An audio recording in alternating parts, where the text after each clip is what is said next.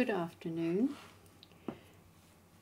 This is a reading for the 27th week in Ordinary Time, Year 1, Monday the 4th of October. The readings are taken from the prophet Jonah, chapter 1, 2, 1, 11. The psalm will be 2, 3, 5, 8, response verse 7. You lifted my life from the pit, O Lord. The Gospel according to Luke, chapter 10, 25 to 37. In my records it looks as if it is not recorded. However, because I'm not sure, I'm going to record it again.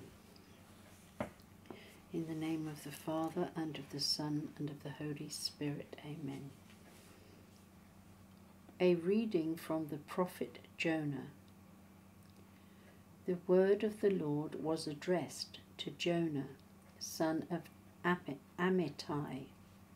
Up, he said, go to Nineveh, the great city, and inform them that their wickedness has become known to me.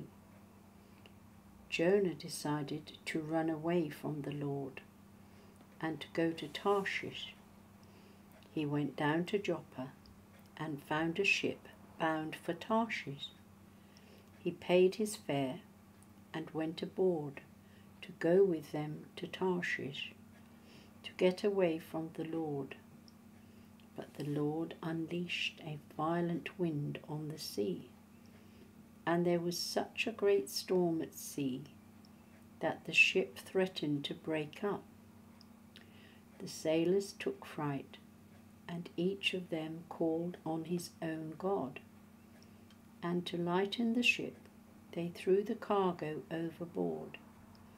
Jonah, however, had gone below, and laid down in the hold and fallen fast asleep. The boatswain came upon him and said, What do you mean by sleeping? Get up, call on your God. Perhaps he will spare us a thought and not leave us to die. Then they said to each other, Come on, let us draw lots to find out who is responsible for bringing this evil on us. So they cast lots, and the lot fell to Jonah. Then they said to him, Tell us, what is your business? Where do you come from? What is your country? What is your nationality? He replied, I am a Hebrew, and I worship the Lord, the God of heaven, who made the sea and the land. The sailors were seized with terror at this and said, What have you done?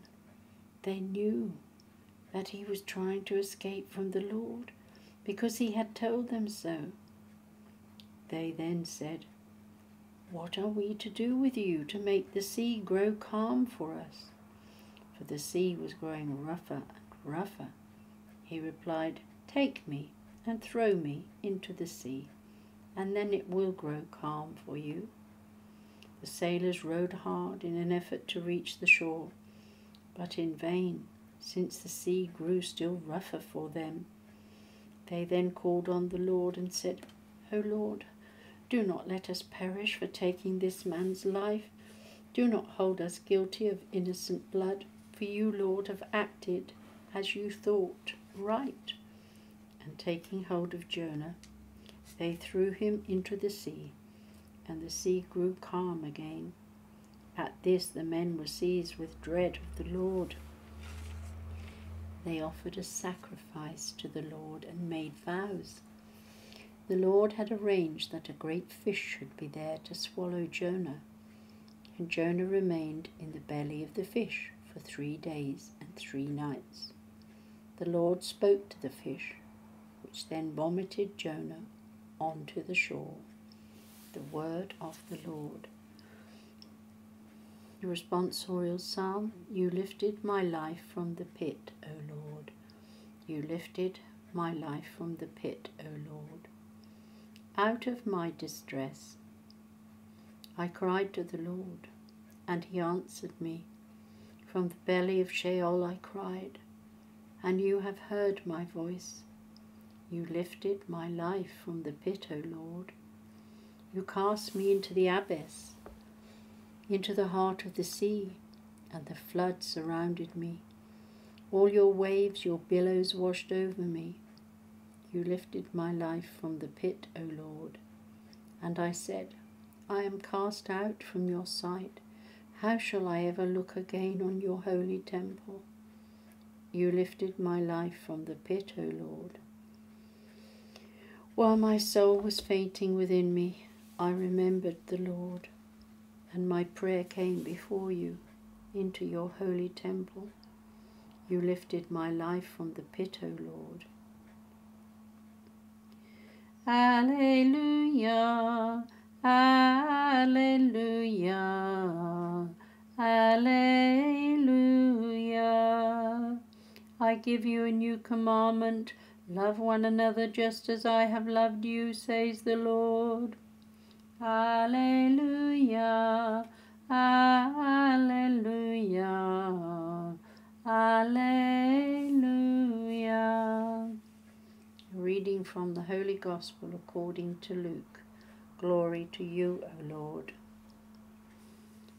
There was a lawyer who, to disconcert Jesus, stood up and said to him, Master, what must I do to inherit eternal life?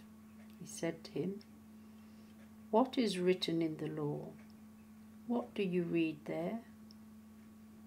He replied, You must love the Lord your God with all your heart, with all your soul, with all your strength, and with all your mind, and your neighbour as yourself. You have answered right, said Jesus. Do this, and life is yours. But the man was anxious to justify himself and said to Jesus, And who is my neighbour? Jesus replied, A man was once on his way down from Jerusalem to Jericho and fell into the hands of brigands. They took all that he had, beat him, and then made off, leaving him half dead. Now a priest happened to be travelling down the same road. But when he saw the man, he passed by on the other side. In the same way, a Levite who came to the place saw him and passed by on the other side.